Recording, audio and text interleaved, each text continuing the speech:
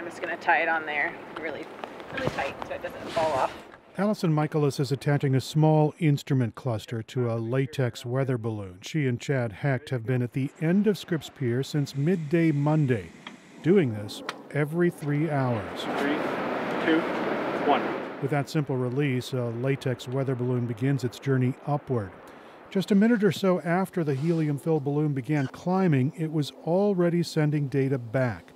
Data about the atmospheric river bringing rain to San Diego.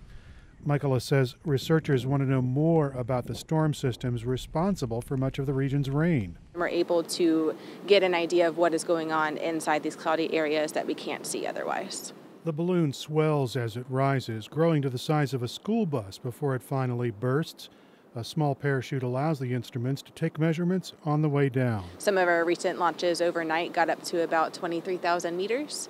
And so we're gathering temperature data, moisture data, wind direction and wind speed all the way. But that's not the only way the team is collecting information on the water-laden storm.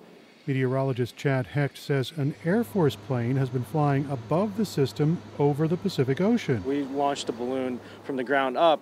They're dropping instrumentation from the air to the ocean surface. And they're doing that every, say, 100 nautical miles or so, about 25 times in a single flight, for each flight lasting about 8 hours. And what this research will do, it will allow scientists to better understand these storm systems so that they can predict when they'll happen.